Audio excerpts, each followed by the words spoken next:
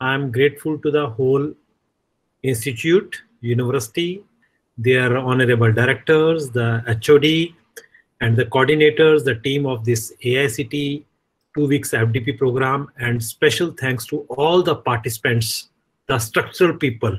You are not only the structural people for the civil point of view, you are the structural people for creating a structure of the education system also. That's why you are keen, interested to understand how this new policy on this education system for country India, which has been worked out for 4 years of time as a draft.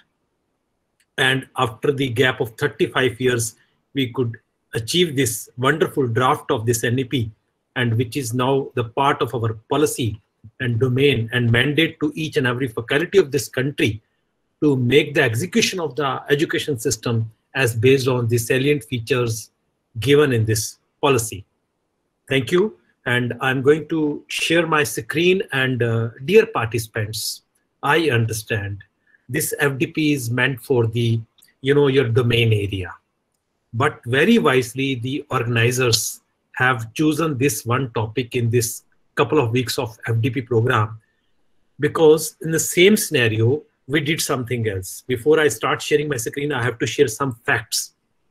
In 2017, when we launched the SWAM, Study Webs of Active Learning for Young Aspiring Minds, the world's largest MOOCs platform, for which I could get conferred by President Award, since I was an AICTE for the founder director of SWAM. I put one word to my honorable minister at that time, the Prakash Javadekar ji, who is presently now Minister IB, Cabinet Minister of country. I said, sir, we are bringing MOOCs, we are bringing online teaching and learning. But we all are the faculty from different areas. Somebody is in biology, somebody is in physics, somebody is in civil, somebody is in electrical. Teaching is an art.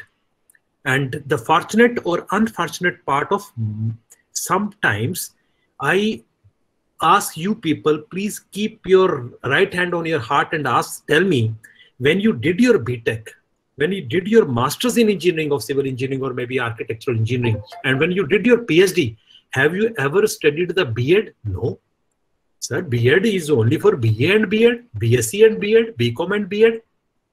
But for the teaching profession, B.Ed is there, Bachelor of Education.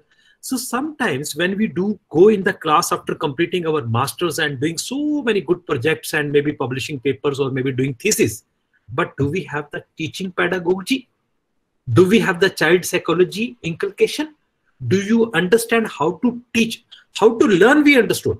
We did metric, we did +2, we did BTech, we did MTech. We understood how to learn the things, but how to deliver the things and how to disseminate the knowledge to others. It is again an art. That's why we call teaching as an art. So being civil engineering, when you're teaching a civil engineering in a class, it cannot be the same as I'm teaching electrical engineering in my class. It can't be same what the BDS teacher or MBBS teacher is teaching MBBS in a class. Yes, every domain area, their teaching pedagogy is going to be entirely different. I may take some small transformer in a class to teach transformer, but do you think you will be able to bring the tower in the class or a flyover in the class to teach the flyover? End of the day, you will be showing some photograph. You'll be showing some tensile strength. You will be showing some cantilever beam. You'll be showing some soil technology concept like what is soil. But you must be using something pedagogy to make them understand. You might have taken sometimes to the field, touch the soil, see the humidity, see the strength, see the young modulus, bulk modulus, etc. Sometimes you brought small models in the class to be teaching something, or maybe even sometimes using your blackboard to make some diagrams. This is pedagogy. And for particular on a SWAM, no MOOCs courses were coming other than IIT professors. I frankly says, IIT professors, they are doing amazingly. NPTEL is there. When already professors, IIT is doing NPTEL, what is the need of SWAM? I asked to my